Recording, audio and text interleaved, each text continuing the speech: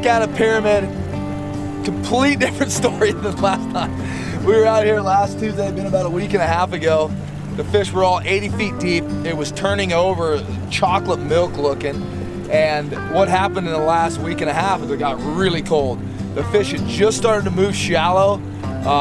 When we were here on Tuesday, we heard some reports. I know they're moving shallow now. It was 15 degrees at the lake this morning. So we're gonna go to a complete other end of the lake. We're gonna run flatfish and dirty dancers in 12 to 20 feet of water in a spot that I love running in the sand.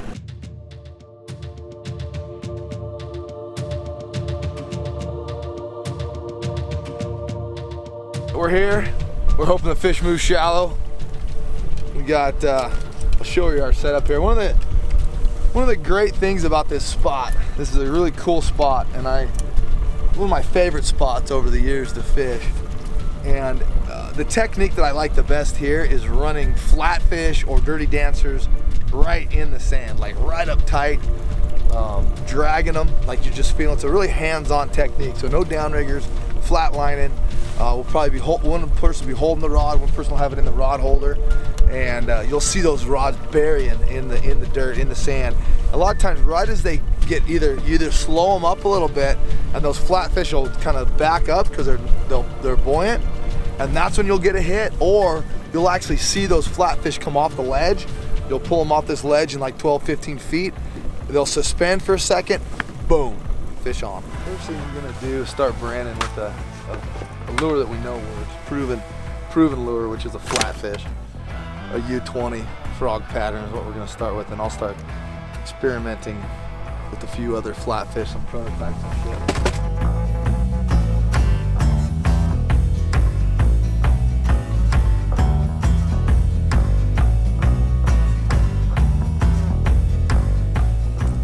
So the setup we got here. So one of the things that's really important about this deal is a line counter reel. We're flatlining, we're sending our stuff back there, but when you're fishing really shallow water, you really want to know how far back they are. So we got a Okuma line counter reel, an SST rod, longer, 8.5 foot action. It allows that plug to really do some moving back there. You want that plug digging in the dirt, bouncing, and then dropping it back. So with Brandon's, we put the old tried and true U20 with the white belly, the bleeding frog back, and just one of our go-tos. The U20 size works out here all the time. And we just put a little weight in front of it to try to get it down, get it really digging in the dirt. And then with mine, we put a bigger jointed flatfish on.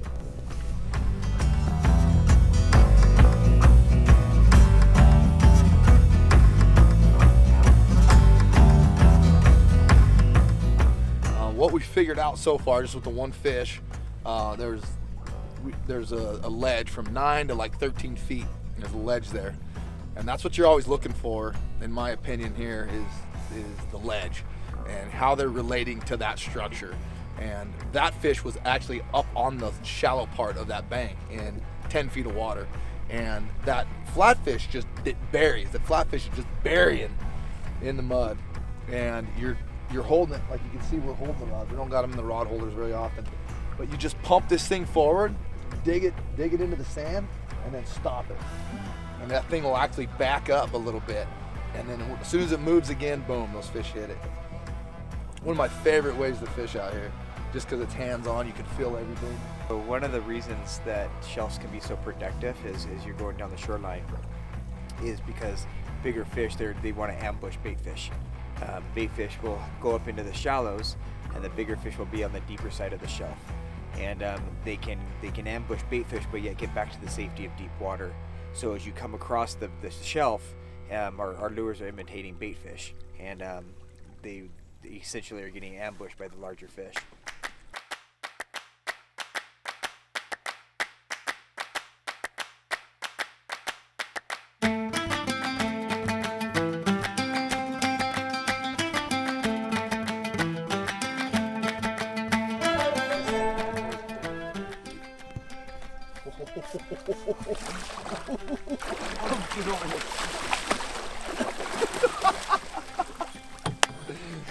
Yes! I told you, it was a big fish. Son. Tell you what it feels like to catch something like this.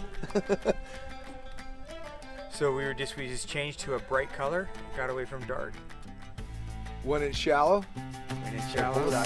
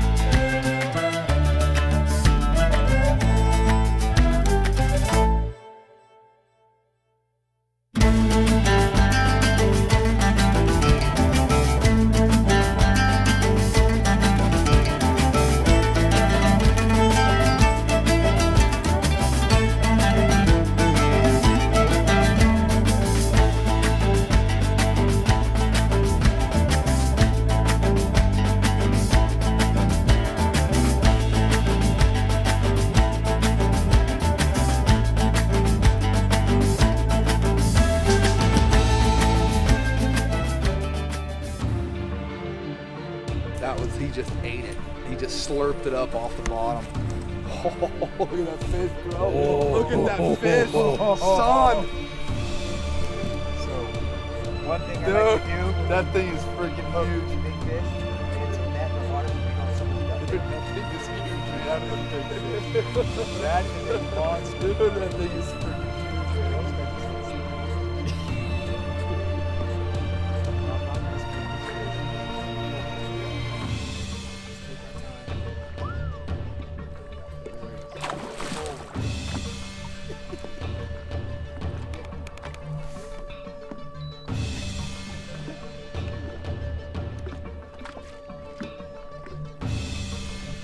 Slurped it up out of the mud.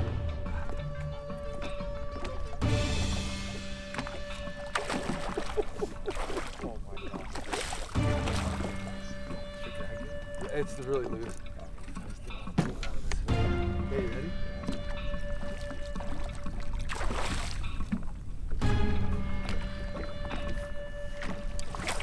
Get him!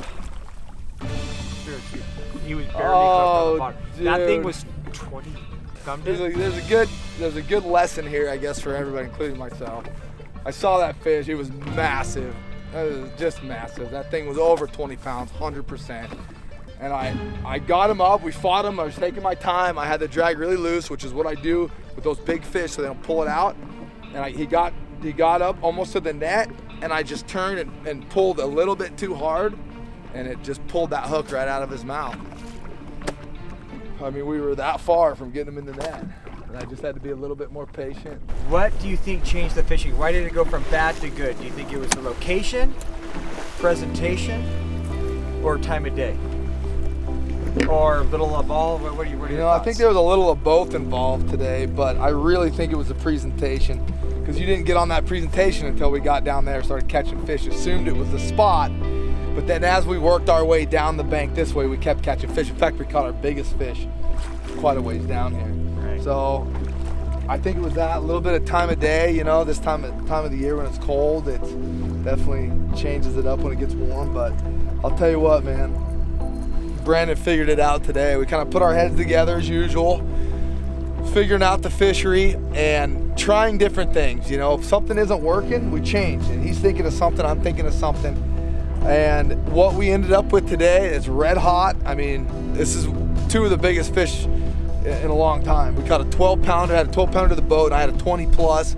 I lost at the boat, and a nice handful of really nice size 4 to 7 pound trout. And it was this morning early, we caught a couple on the frog pattern, but that one right there, chartreuse with the red dots, man, I tell you what, just crushed the big fish today. And the key was 222 feet back on the line counter. 1.8 miles an hour was kind of the best speed that we found, and a 3/4 ounce banana weight. Fluorocarbon, what's that? 12 feet of water. 12 feet of water.